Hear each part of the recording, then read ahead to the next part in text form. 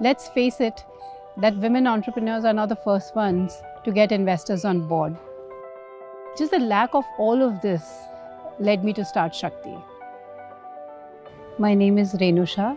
I'm the founder of Shakti, the Empathy Project. It's an incubation program for early stage women social entrepreneurs. In 2019, these women, they raised 1.5 CR for their social enterprises.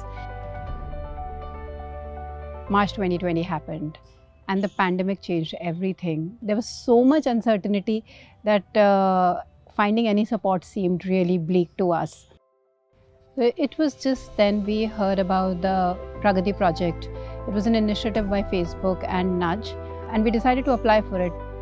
In June, we heard from them that we'd been selected, and that was the confidence that I needed. I think this initiative by Facebook is phenomenal, much needed at this time. And especially, they've chosen women entrepreneurs, and that is, I think, something that is really required.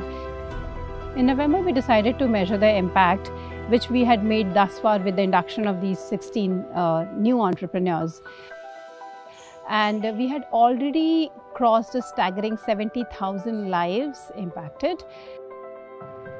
So it is not about changing lives of these just 16 women, but all the change that we create together.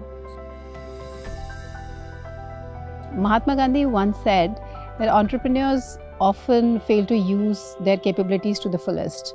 But once they do that, there's no looking back.